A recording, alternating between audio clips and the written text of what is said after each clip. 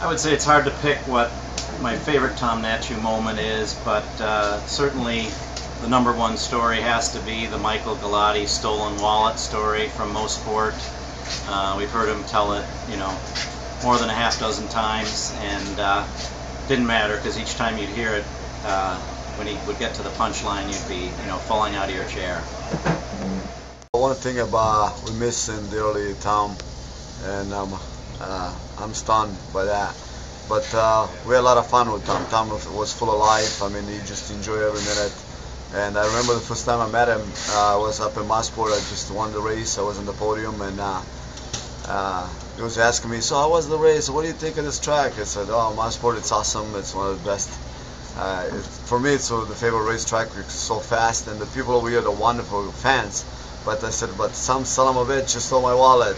So, and after that, he just would remind me every time I saw him about that.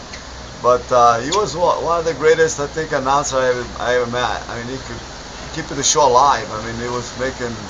I think he was gonna be missed a lot. I mean, I'm still under shock. I can't believe it. But he was a great guy.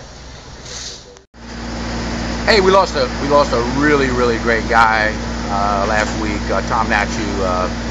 He was terrific. It was always a pleasure to cross his path, and I used to really enjoy him on TV, and watch his shows. And I would specifically watch his shows because I enjoyed him.